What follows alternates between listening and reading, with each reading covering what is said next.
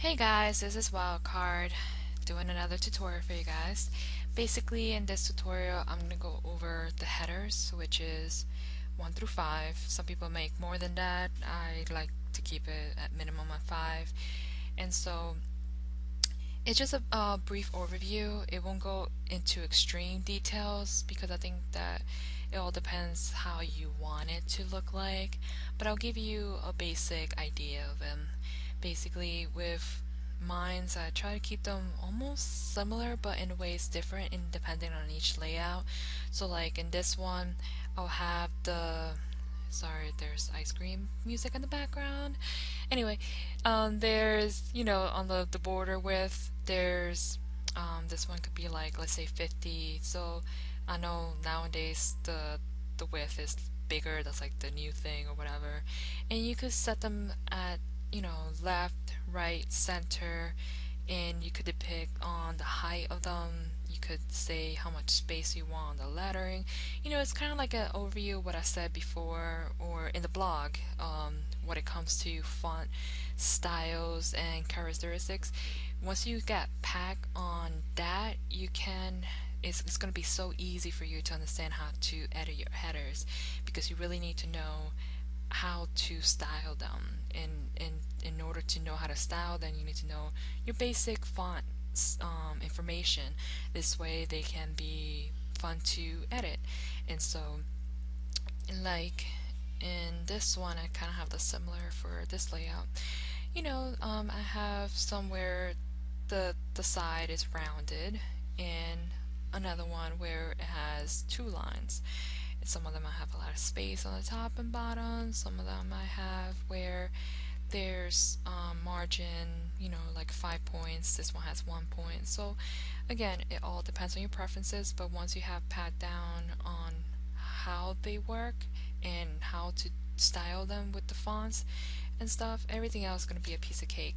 So like when I go into my 1 through 5 that I have on that layout, you know, there's basic information, like I said, like the font family, font size, font weight, there's the text align, there's the color, there's background color, text transformation, like I said, it could be uppercase, lowercase, normal, and then there's margins, how much space you want them to have on the side. Like one of them, like I said, it has 1, the other one has 5. Letter spacing is pretty cool. It makes it kind of like stand out than regular text, because regular text doesn't have much space in between them. So the headers, you could be very playful with that. Let's see what else. Like I said, the border left, it's what could be the width of it. So you can make it where it could be 50, it could be 100. But this one is 15, so it's pretty, it's not too big, but it's not small. So it's kind of like, for me, it was perfect. And then we have what makes it round. And so with the border radius, that's what helps it make it round. So I say top left, make it 50 points. I'll make it, this other thing, and so forth. And bottom left, right, whatever. It makes it round. And I will include these codes into a free text thing so that you can play with them and have fun with them. And this way you can make your own styles.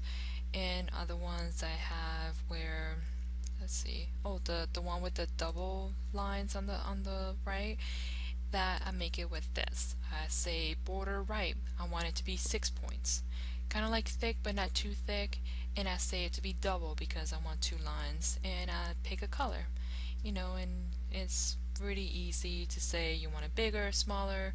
You can make it a single line, you can make it a double line, different color. It's all up to you. Let's see what other cool things I can say. Oh, text shadow.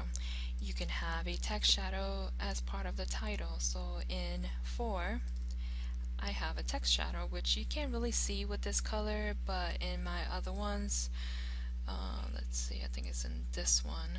The 4 is like, I want it to pop. I wanted the color to pop. So the orange is there, but then the gray is kind of like makes it like flat. So I added text shadow so that the text could pop out. So that's very useful for for it not to be boring. So you can do that with text shadow. And let's see what else we have. We spoke about line height, border. Oh yeah, the border you can it's very important with headers if you wanted to have a border or not. Meaning with 1 it doesn't have a border.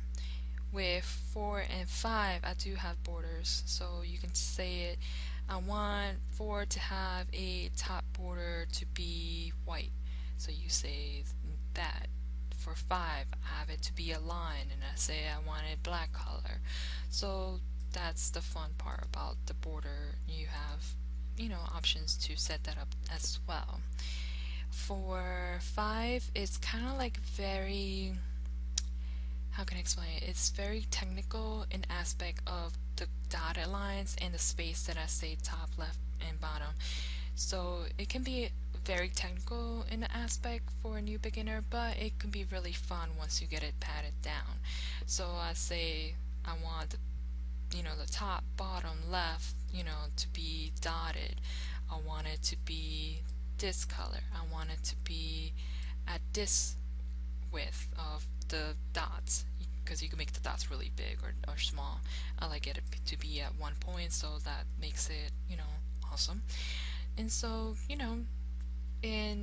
I say the line height, and the padding for this one is 5, so that's why it has the space, on the left to be that. And it kind of cool when I separate them, because it kind of like makes it, oh, look at that header, it separates this information from that, so it separates it.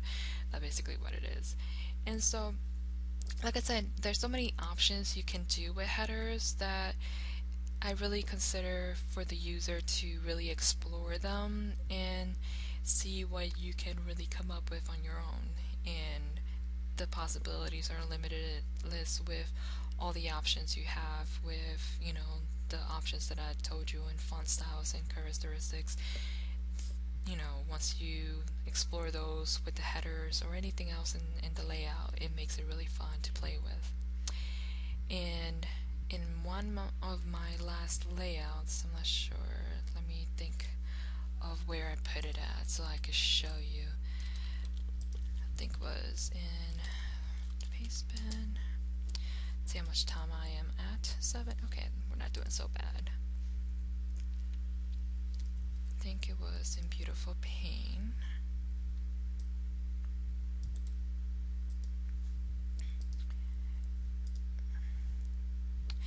And with headers, you can also do the, what is it, like the first paragraph letter, they call it.